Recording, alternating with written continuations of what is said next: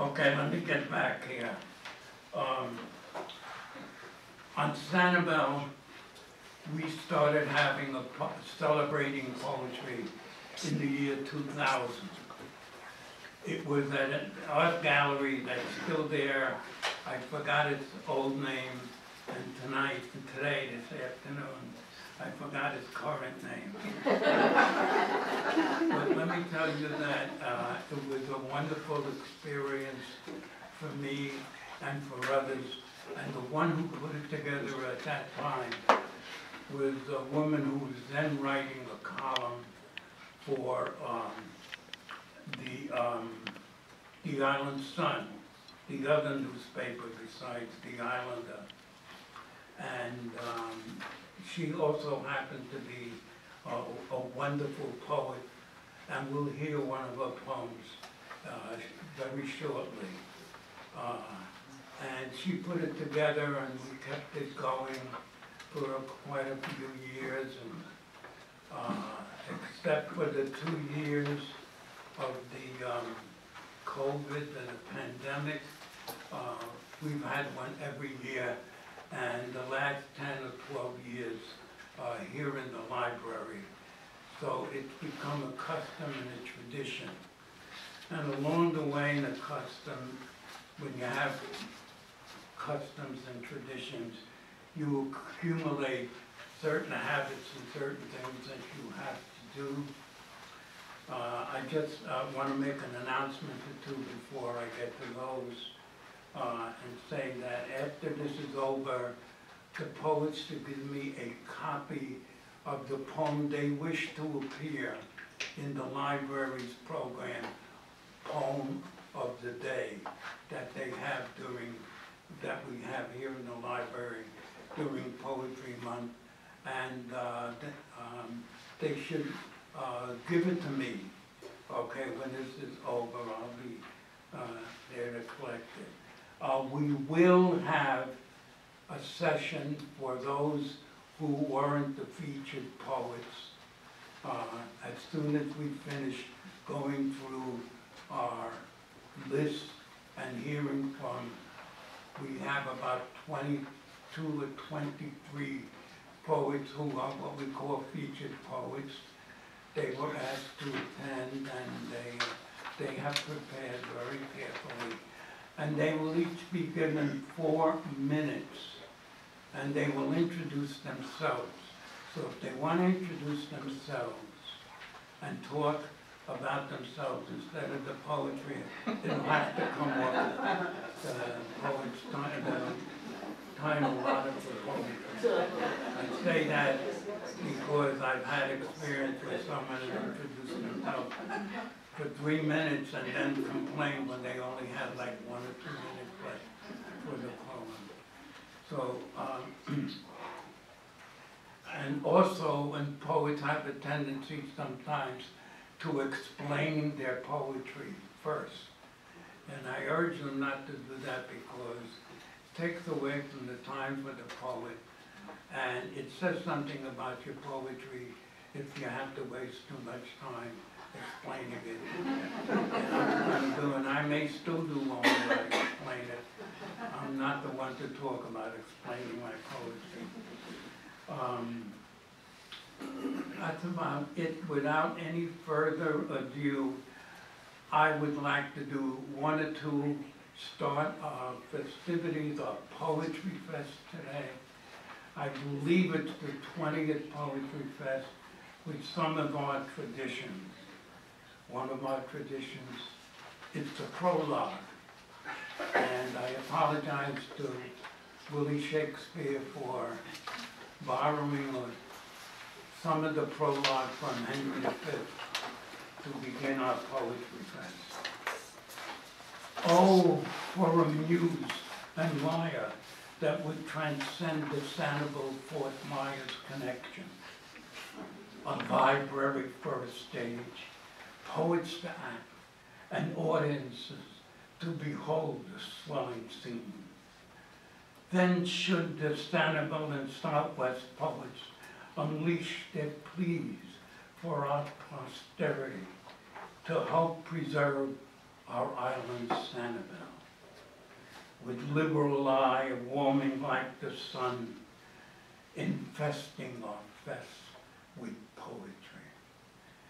Admit me then to this revelry and prologue like your rapt attention quest, gently to hear, wisely to judge our fest. Thank you.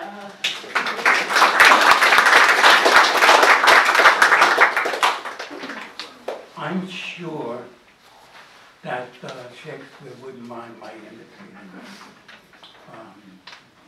And another tradition is, and this happened the second or third year of our PoetryFest, we have a rap sonnet in which we announce the goals of our PoetryFest. We'll take our poetry.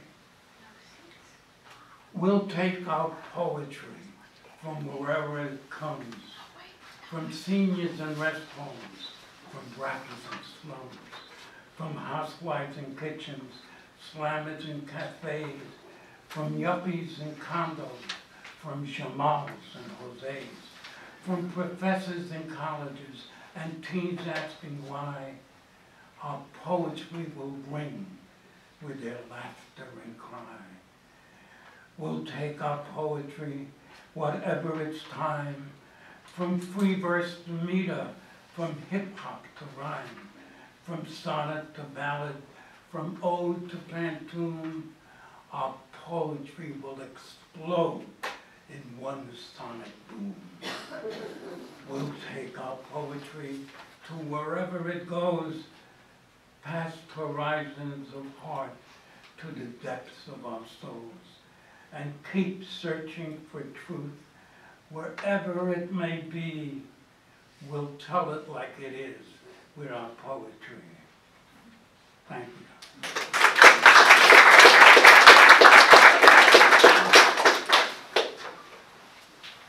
And I have one more as a tradition, I'm sorry. We have to do things. Keep up.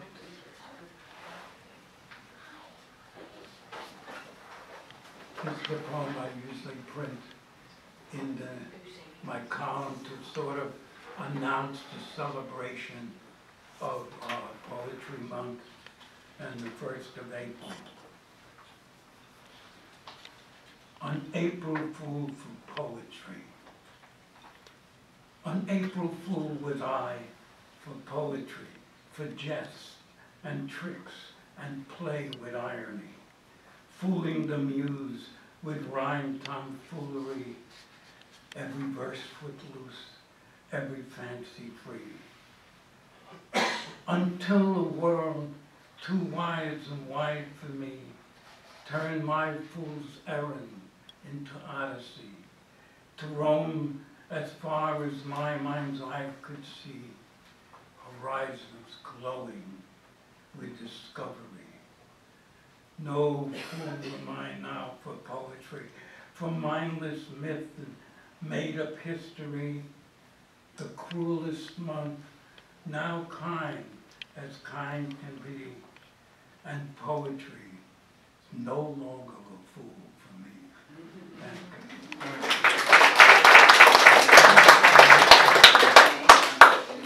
I spoke about Marianne Strickland, who was the mother of the PoetryFest, who created them, and who some of our poets still remember her fondly. She wrote a poem called A Poet, about a nervous poet getting up to recite before an audience of poets for the first time. And here to recite that poem is a wonderful poet herself and a wonderful reciter of poetry, Tanya Hochschild.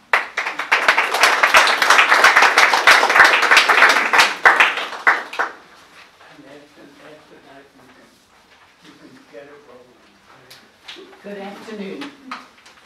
So this is the poem that Marianne Strickland wrote for Joe, and it's entitled The Poet. Stands at the lectern, looks down at his page, then at us. His eyes say, wait till you hear this. Arms rising with his voice, he begins to sway on the balls of his feet. He eases into rap. Words fly through the air, crackle around us. His eyes dance.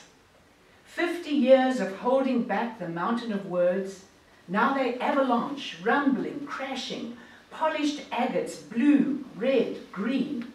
A phrase, a scene, a thought, anything sets them rolling. Only months ago, he had shown up at a poetry reading, asking if he could read. When he stood, the page rattled in his hands. His voice wavered. Applause cracked the crust. He celebrated with a margarita the size of a bird bath.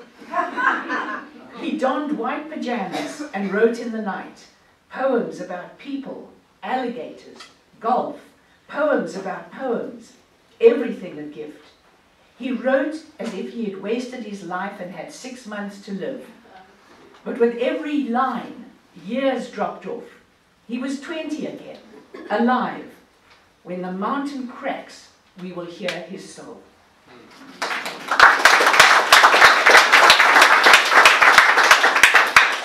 And I have 2 poems to read, each of them about 2 minutes. And the first one is really so light because one was trying to get away from COVID and all the sadnesses of what's happening politically in the world. Can a hippo swim? Mum used to sing to us about the hippopotamus. He can stay, so they say, underneath the water for half a day. We loved the rhyme of the song, especially when we were young. But to believe a hippo can swim is wrong. They have the urge to submerge, and they wallow. But neath the water they find it difficult to swallow. Hippos neither crawl nor do the butterfly. Have you ever seen a hippo splashing by? Ever? Never. Backstroke is out of the question. A hippo just can't pull his chest in.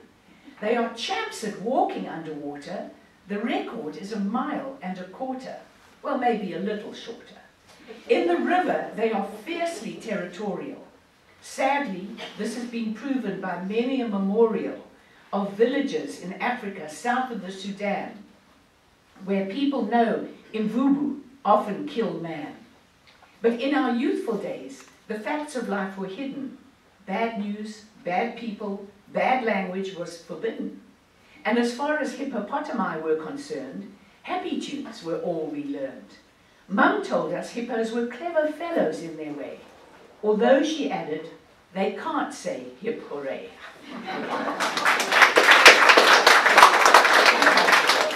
And this next one is entitled The Hawaiian Fisherman.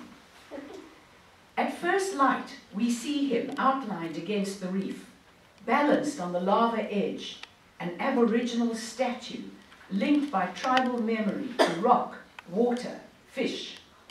One hand shields his eyes, blocks the ocean haze, draped over a muscled shoulder a throw net. Its skirt weighed down by lead swirls around his ankles. A flicker of fin absorbs his world.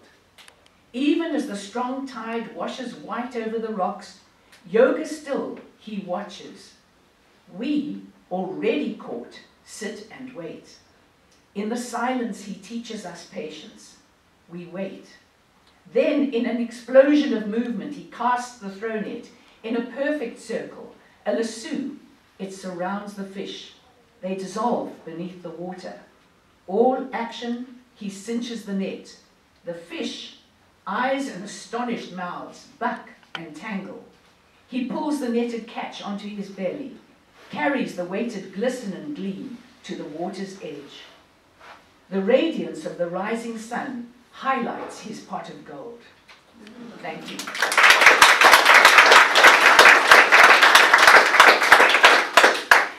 Dorothy Brooks.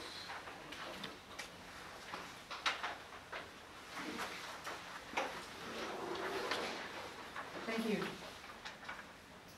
My name's is Dorothy Brooks, and I live in Punta Gorda, and I appreciate coming down to Sanibel to read to you. My first poem starts with an epigraph. The epigraph is from Richard Wilbur, and it says, "All that we do is touched by ocean, yet we remain on the shore of what we know." So the poem is titled, Touched by Ocean. I dream of silver maples, 3 trees standing side by side, large and perfectly shaped, silhouetted against a pale sky.